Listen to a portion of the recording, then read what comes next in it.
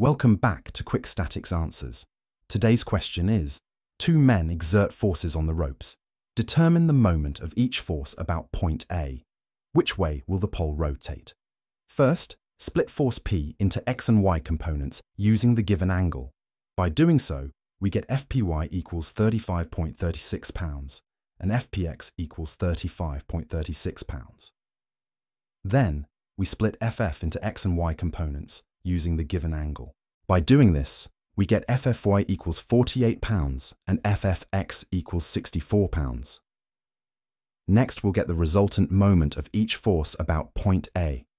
To find the moment of Ff about A, we will only consider its y component, since the line of action of the x component passes through point A and therefore will not generate a moment. Multiplying the y component of the force by its distance from A, which is 18 feet, we get 636 pounds per foot in the counterclockwise direction.